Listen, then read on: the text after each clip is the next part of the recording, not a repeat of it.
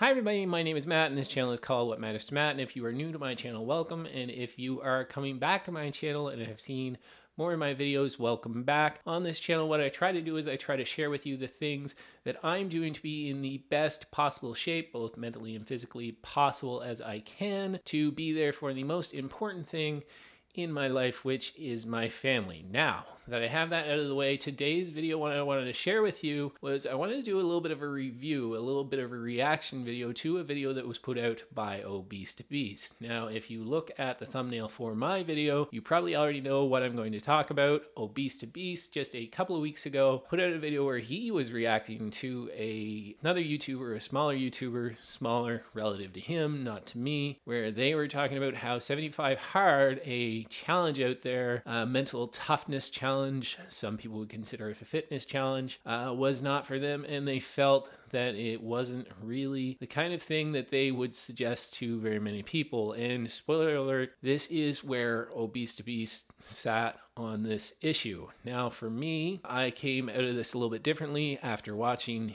his video. It piqued my interest. I went back, looked at 75 Hard myself, and decided, you know what, this might be something that I want to do. So over the last couple of weeks, I was really thinking about this, and as of yesterday, I actually started on my 75 Hard challenge. But I'll touch on that in a little bit. But first of all, let's just go over some of the things that John said in his video and just give you an idea of whether I agree, whether I disagree. This is not going to be a full reaction video to Obese To Beast video. I'm just going to look at a couple of his points. I will be sure to link his video in my description down below. And also, if I can find it, I'll also link in the description the video that he was originally reacting to. Now, what I wanted to do here, and John does go over it quite well, Obese To Beast, but I wanted to go over some of the rules around 75 Hard just to give you a little bit of a framework of what I'm reacting to here. And this is framed as a mental toughness challenge. It's something that is something that hopefully that once you come out the other end of this, if you are successful in the 75 days, it provides you with some mental toughness. So it is a little bit less framed as more of a fitness journey, although if you do a lot of research, one of the main things you see is people posting their before and after pictures along with their sort of review or anything that they do with the 75 Hard challenge. That's for obvious reasons, and I'll get in very quickly with you what the rules are for 75 Hard challenge so that you have an idea. Bear with me for a second if you've already heard of these. But the 75 Hard challenge, now it is a program that was put on by Andy Frisella. Now Andy is a very interesting guy. Through this research that I've done over the last couple of weeks, it has actually brought me to wanting to listen to more of his podcast. He has a very popular podcast. He is a very successful entrepreneur, and he is very opinionated. Do I completely agree with everything that Andy says? That's for another video because in a lot of ways, no, but I seldom agree with everything that somebody says, but that doesn't mean that I don't listen to some of their advice, or it doesn't mean that I don't value their advice. I think it's important to see all sides of things. If you haven't checked out Andy before, you'll know exactly what I mean. He has very strong opinions on a number of things, but enough about Andy. The 75 Hard challenge, basically there's just a basic set of rules, and this is one of the reasons why I got so interested in it after watching Obese To Beast video, is that I had heard of it before. I wasn't really that interested in it to begin with, but after watching Obese To Beast video, oddly enough, which we'll get into, is a little bit more about why you might not want to do 75 Hard challenge and why he doesn't recommend it. It got me curious, and after looking through the rules and looking through the basics and seeing if it would fit into my life, I decided that I would take the plunge and I would actually start the challenge, which I started yesterday. So I'm on day 2 of my 75 Hard challenge, and here are some of the basics. First of all, you are to follow a diet. This can be any diet, and he doesn't actually put any rules on this other than that you can't have cheat meals. Now, probably in a future video, if I go down the road more with this 75 Hard challenge, I'll talk a little bit more about what I mean for me, what that means by no cheat meals, because for a number of folks, no cheat meals basically would mean anything that you might consider to be bad food. No foods to me are bad foods. For me, cheat meals would be more of viewing it as a binging and eating over my calories and not not staying sort of within the macros that I want to be at, because I do follow the anabolic diet. So for me, it's a little bit different. That's a little bit vague, and you'll see in a lot of his rules, a lot of these rules, they are a little bit vague and they are a little bit flexible, and I'll get into why I think that's important and why I think that made this challenge something that I wanted to do. No cheat meals, follow a diet for 75 days.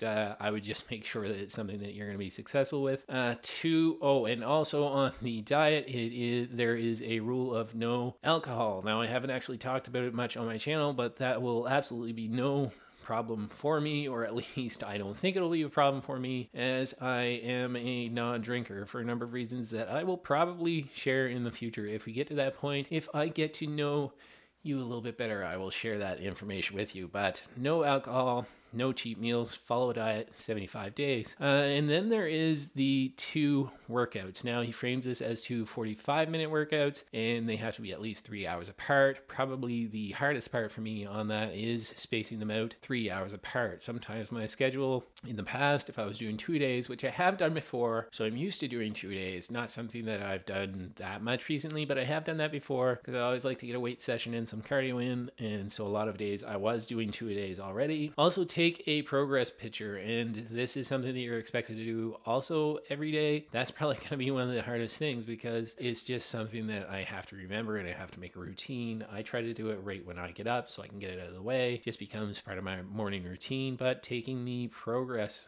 picture is also one of the things that they're asking for you to do on this program. And drink a gallon of water. That is one of the other rules. Now, drinking a gallon of water shouldn't be that hard for me. I've done that sort of thing in the past. The only thing is that I make sure that I'm keeping up with it throughout the day, so I'm not stuck. Just keep up with it throughout the day. Take it for what it's worth. I think that's probably a benefit as well. And 10 pages of reading. Now, for me, either a self-help or some sort of an entrepreneur book, something that's going to make you better, because ultimately this isn't just a physical challenge. This is supposed to be a mental toughness challenge. Ultimately, let's skim over some of the comments by Obese To Beast and some of the things that he said in his video that had me thinking one way or the other, and just what I think of what he's saying. You guys know how I am. Like, one of my biggest things is sustainability, and this type of stuff just isn't sustainable. Okay, so John makes a comment here where he's talking about this type of stuff not being totally sustainable. For me, that's kind of a mixed bag. It's not necessarily the truth that it's not sustainable. I will agree that this probably isn't sustainable to most people. More importantly for me is that is not necessarily my goal, and I'm not sure that should be your goal if you're doing some sort of a challenge. Now, Andy does go on to say that this is a lifestyle and there's ultimately more things beyond 75 hard. I'm not thinking of it as a sustainable thing. I'm thinking it of as something that I'm looking to kickstart some sort of a journey, just something new, something to get me motivated. And I think probably one of the most important things I'll say to that is if you're doing any program, if you're doing anything that is really intense, at least by the time you're well in the program and you're about to finish the program, but certainly probably a better thing would be to think about this before you even start the program, is really have a little bit of a reality check on exactly what you're going to do once you're finished it. What's your plan? Is your diet going to change? Do you plan on going on a diet and decreasing your weight and then just bumping up calories? Is your diet going to change completely? Are you going to choose not to eat nearly as clean? Have some of these questions, have some of these things at the forefront of your mind, even when it comes to reading a book. Is this something, it seems silly, but is this something that you're going to continue to do, is read a book every single day, but have a plan? And I think a lot of times some of these programs get a little bit of a bad rap because people say things like they're not sustainable. Well, for me, if I'm on a diet, and right now I am, yesterday I stepped on the scale and I was 194 pounds, and I want to be more like 170, maybe even 165 if I want to get really, really shredded. But my goal is not to continue eating in that kind of deficit once I get down there. So I don't really see it as a is it sustainable or not thing. This is something that I plan on doing now, and I will make adjustments later. So I think it's important for me to have an exit plan. Some of that comes from recognizing whether it is sustainable or not, but do I agree with John here?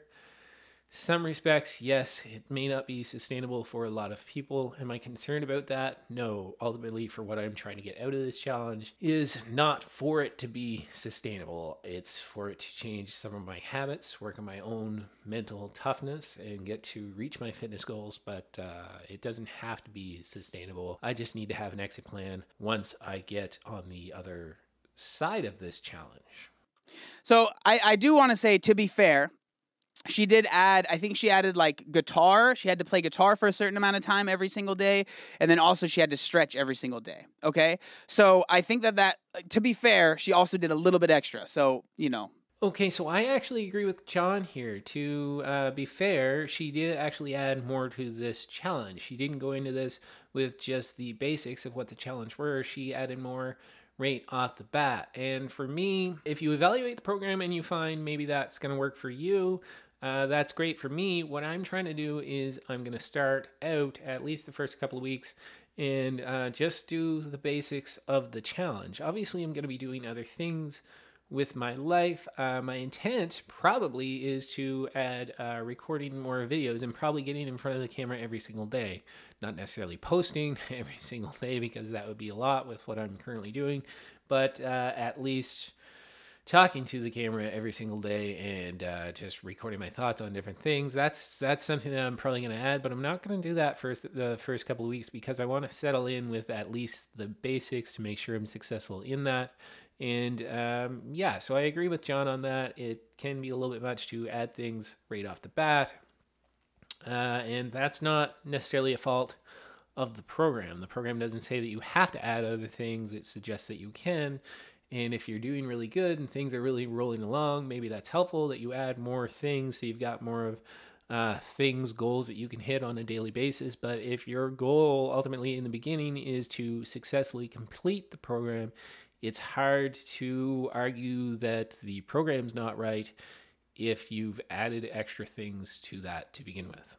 But if you feel like you have to do that and you have no choice, it can very easily suck the joy out of that thing. Okay, and all I want to say here, I know I'm stopping this a few times and reacting to a number of different things, but for me, the idea of thinking that I have to do something and I'm scheduled to do it actually is a little bit of a benefit. And I'll say that mostly from a workout standpoint, but also a diet standpoint, is that sometimes that helps me get over the hump. There are going to be plenty of days, and most days I'm super excited to go to the gym, but if I'm extra tired, if I just don't want to do that second workout of the day, the way I find a lot of my success is in my consistency. So knowing that I have to do something, it doesn't force me into not liking it. It doesn't force me into not wanting to do it, and it doesn't force me into just going through the motions. This is just for me personally. This is just how I feel about it, that I like the idea of kind of having a list of things that I have to do that helps motivate me on those days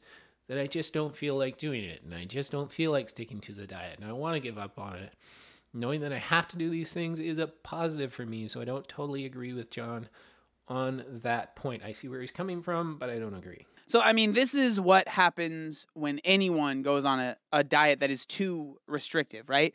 Like where it's too all or nothing. Like this is something that happens to so many people, but I think that this is one of the other problems with 75 Hard. Okay, so the only point I want to make here is that, and I kind of touched on it in the beginning, is that one of the things that I like about this is actually some of the flexibility in it. We talk about it being very rigid and you have these rules and you can't stray from any of these rules, but one of the rules is sticking to a diet. So you kind of set that for yourself. Now, no cheat meals, again, that can be defined in a number of different ways, and it's very dependent upon what your diet is. So I think with the diet and with the other things in this program, what's really important is to, before you even get started, is to legitimately look at it and see and ask yourself the question, are you going to be able to finish it? Are you going to be able to stick to it?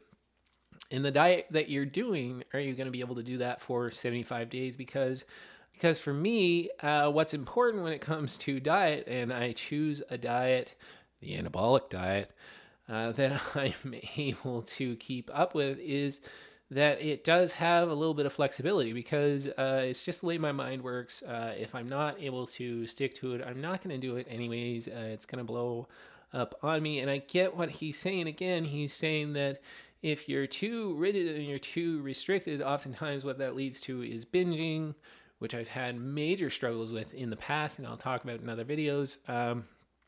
But ultimately can lead to binging, can lead to all sorts of negative things if you're too rigid on your diet. But this is not what the challenge is saying. It isn't saying that you have to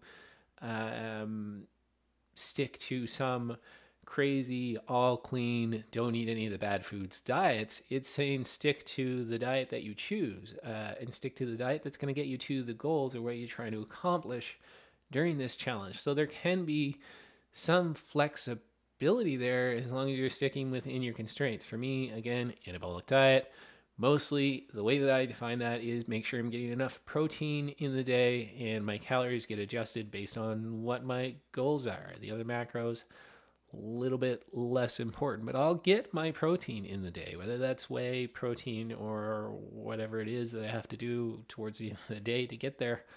I'll get there. So I don't totally agree with John on this, mostly just in the sense that that's not what this program is saying. It's not saying that you can't eat what you want to eat. It's saying that pick a diet and stick to it to get to your goals. Understand that you do not have to push yourself to the brink at every single day of your life. It's not necessary. You can absolutely see changes doing the type of schedule that she decided to make for herself, right? You should not feel bad about not doing everything all at once. So I agree with John on this. Do you have to do this program? No. And can you absolutely make positive changes in your life without doing this particular program or setting this many rules? Absolutely. But it doesn't mean that you can't. It doesn't mean that it's unnecessary for some people. Now, he mentions unnecessary a number of times in this video, and I haven't touched on one of those points or one of those times in particular, sort of in doing this reaction review to his video. And I'll probably end with that because he does bring it up a lot. But just on this point, I do agree. You can absolutely make changes, and they don't have to be this much. No, this is not a program for everybody, but it can be a program for somebody. And in my case, that somebody is me. And I want to make it clear, in this video, I'm assuming the people that are doing 75 hard have already left a mean comment and they're mad at me. But John, I would never say a mean comment about you. I absolutely love your stuff. I love your videos, and I'm going to continue to watch them. So yes, I'm doing the 75 hard challenge, and yes, I am still watching this video. This video is for the people that come up to me and ask if I think they should do it. My opinion is that I don't think you should do it. If you're doing it and you're having a great time on it, that's great. I'm not saying that you're lying, okay? All right. And I just want to jump in here. I get, again, where John's coming from. He says, my opinion is that I don't think that you should do this challenge. That is something that he would say to somebody if he was asked about it. For me, I'm a little bit different. I would say my opinion is that you should really look into the challenge. And if you're interested in it, look at different reviews, different people that have done it. Come and join me on my journey as I go through this 75 hard challenge and see if it is something that you want to do. And for some of you, very much so. And for me, at least I think, as I'm starting down this journey of the 75 hard challenge, that it is going to have a positive impact on my life, and it's going to do exactly what I'm hoping that it will do. So my opinion is to absolutely do this program if you think that it's going to benefit you, but make sure that you take a look at it and really look at what the rules are and look at your next 75 days. Is this something that you're going to be able to do? If not, if you've got something coming up that you know for sure, some big vacation where it's just not going to be possible to do all these these things, and yeah, sure, don't do the program. If you think that that's a little bit too intense and 2-a-day workouts is too much for you, although many of those workouts can be just a walk, it doesn't have to be a run or anything too intense, then yeah, sure, don't do the program. But if somebody was to ask me whether they should do the program, I would probably, my response would be, I'm trying it out because I think it might benefit me, but you have to be aware that it is pretty intense, and if you're not into that sort of thing, if there are things about this program that you think you're not able to do, then of course don't do it. But my opinion is, if it works for you, do the program. Okay, so I'm not really going to go over any more of that video. Again, I will put both John's video and the other video that he was reviewing. I'll put links to those down in the description down below. My opinion is, again, the 75 Hard Challenge is absolutely something that I'm interested in, and originally I wasn't going to do it. I had seen it on TikTok. I had seen it in many different places, Instagram, YouTube, even Facebook, that people were doing the 75 Hard Challenge, and I wasn't really interested in it before, and then I watched this video from John, and I respect his opinion on so many things that I decided to look into it a little bit more, and that's probably why it's taken me a couple of weeks to do this video, is that I was really trying to decide whether this was right fit for me right now or not, and I looked at my schedule over the next few months, and it is going to be tight, and 2 days is going to be tough, and there are going to be days that I don't want to do this, but I like setting goals. I like having challenges. I think this is going to be good for me. I was actually really attracted. I know it's 75 hard, and it is a little bit of a grind, and it's meant to be framed that way. But I was actually attracted to some of the flexibility that I could pick some of those things, like my diet, like what the workouts were going to be. Yeah, and even what books I was going to read, as long as they were nonfiction. All of that attracted me to it. If you like this video, again, please remember to hit that like button if you want to see more of my content and come along with me on this 75 Hard Challenge journey. Please hit that subscribe button and hit that notification bell so you get notified every time I put out a new video. I hope you enjoyed this. Tune in to Obese to Beast.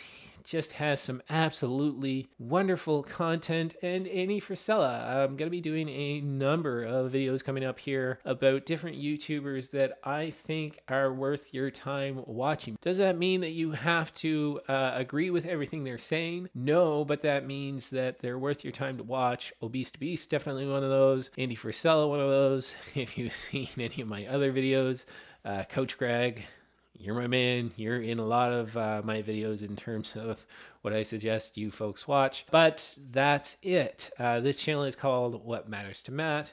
Ultimately, what matters to me most is my family, and I will see you in the next one.